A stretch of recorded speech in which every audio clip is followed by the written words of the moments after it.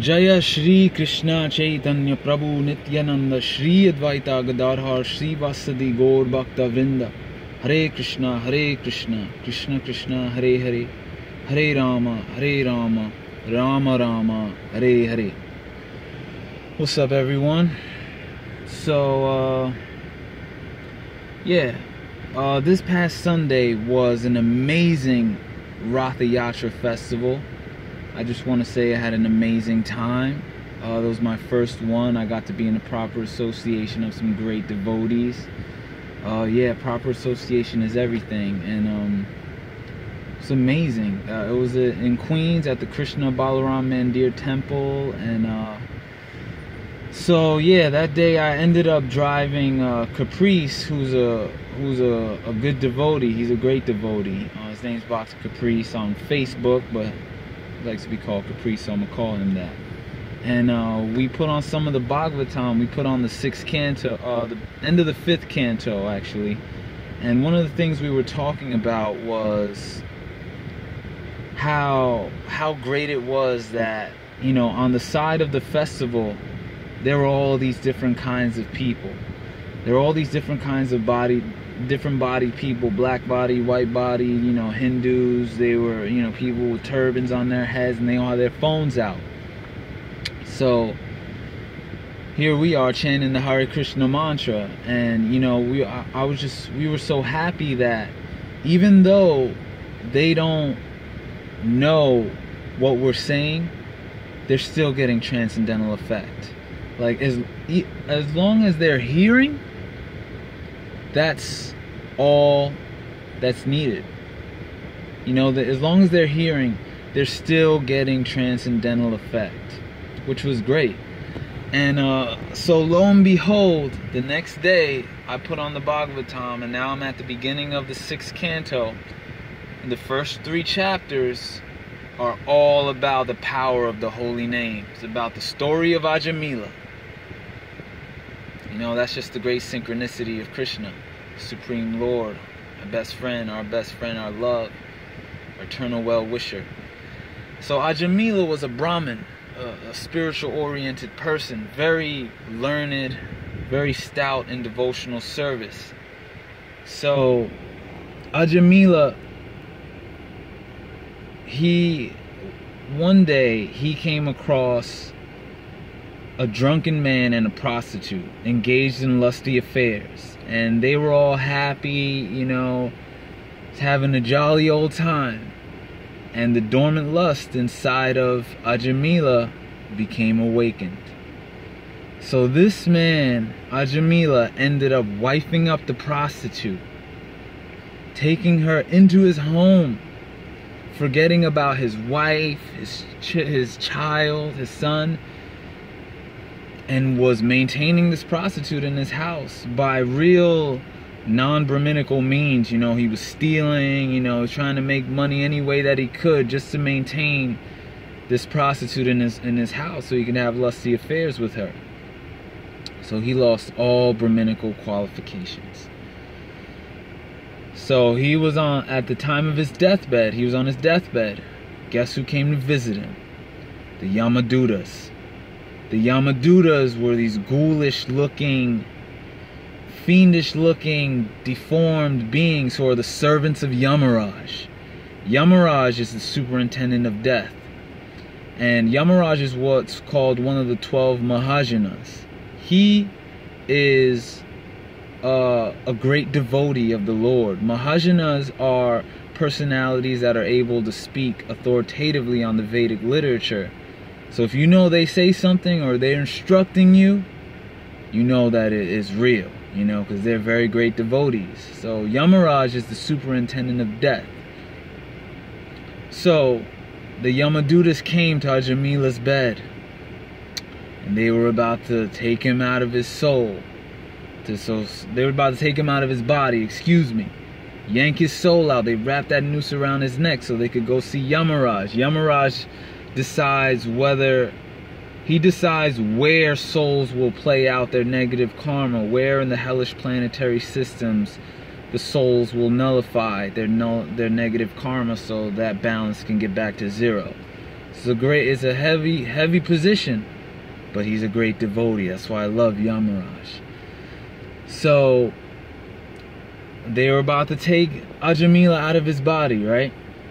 So at the time of his death, Ajamila, he was so fearful, but at the same time he was in great anxiety, and out of anxiety he called out his son's name. Luckily for Ajamila, he named his son Narayana. Narayana, 4 syllables. And Narayan is actually another name for Vishnu. Vishnu is one of the direct expansions of Krishna. So Narayan is technically a holy name. So he uttered out in anxiety, "Oh Narayan," calling out for his son. He wasn't even thinking about the Lord. He was calling out his son, but he did so in anxiety. And because he did so in anxiety, he did so without offense. And when he chanted the holy name, when he uttered the holy name without offense at the time of his death, the servants of Vishnu appeared on the scene. The Vishnu daughters, 4 of them, bright, effulgent, beautiful, youthful personalities, appeared on the scene like that. Beautiful helmets on their heads. And the Yamadutas were like, "Who are you?" And the Vishnu daughters were like, "You cannot take that man. Like, you, hold on 1 second. I spoke to Val. Uh-huh. I said to her, I'm like, listen, we got traps set out. I'm like, I've seen at least 4 or 5 cats, but they're not going into the traps. They're walking past them like nothing. So I'm like, either number 1, they're being fed, or number 2, our food isn't good enough. Yeah, we need good bait. That's fine. So she said for us to like pack it up and go back to the clinic. Okay. And then see whatever the fuck she has for us there. Alright, cool. I'm gonna finish up this video real quick. So, yeah, I'm at work right now. You know how it is. So, the Yamadutas are like, "What you mean we can't take this man? Like, this is what we do. Like, we bring souls to meet Yamaraj for punishment." So the Vishnu daughters are like, nah. Vishnu is higher than Yamaraj. So Yamaraj actually answers to Vishnu. And this is news to the Yamadutas, because they thought that Yamaraj was the supreme person. So the Vishnu daughters ended up instructing a little bit of the Yamadutas, like he uttered the holy name. And since he uttered the holy name, even though he did it without, even though he's a sinful man, very sinful, even though he wasn't directly thinking of the Lord, he was calling out for his son, he still uttered the name. And that has transcendental effect. So it's so powerful that not only did it nullify the sinful reactions for 1 life, but for millions of lives. That's how powerful the transcendental vibration of the holy name is. It nullifies the reaction of unlimited lives of sinful reaction. So the Yamadutas bounced. They went to Yamaraj and they were like, "Yamaraj, we don't have Ajamila. Never before has this happened where we had to come back empty-handed. Your orders always get carried out." And they let Yamaraj know that he said this name that made these 4 youthful, beautiful beings appear.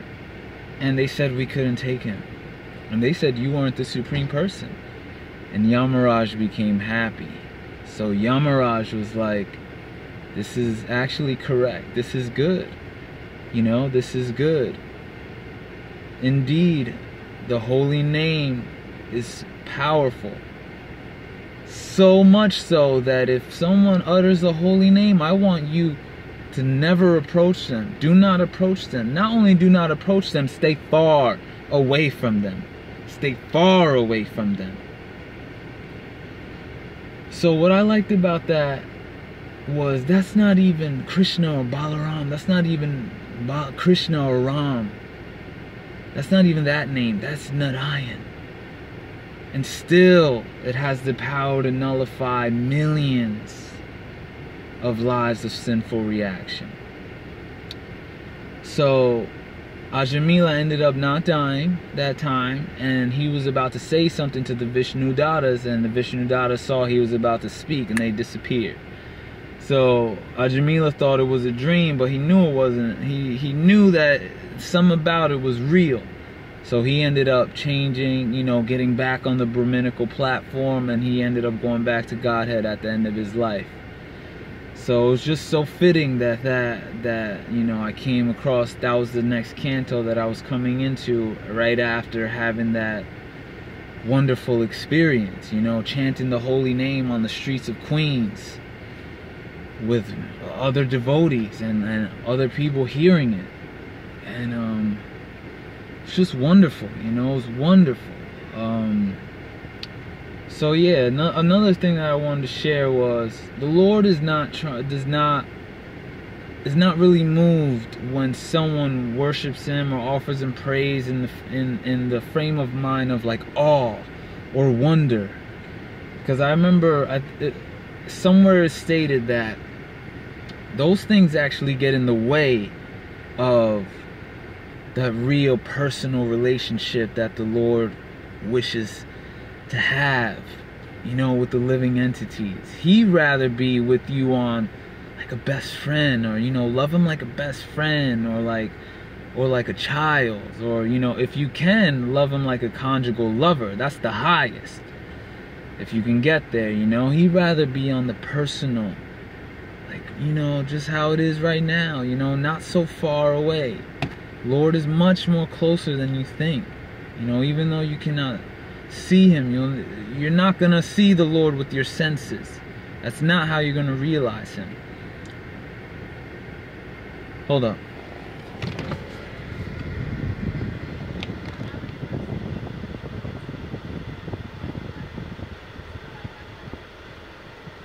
Okay. Alright, I'm good. I got lunch at the clinic. Okay. Alright. Thank you. Yeah, so the Lord, He is much closer than you think. Remember that when you're offering up your day or doing whatever it is that you do to offer up love to the Lord. He's right here, you know, right here. And you're not going to realize Him with your senses. It's with your feeling. That's what moves Him. So, yeah. The Lord is here. The Lord is real. Don't ever doubt that. Your eternal well-wisher. You know, not someone, not impersonal. Not some impersonal Lord. The Lord will talk to you just like how I'm talking to you right now. Just got to get your love up. That's just the way it is, you know. That's what moves the Lord. So yeah. Story of Ajamila. Power of the holy name is real business. So many shortcuts to get back home. Remember that. Hare Krishna, Krishna Krishna, Hare Hare, Hare Rama, Rama Rama, Hare Hare.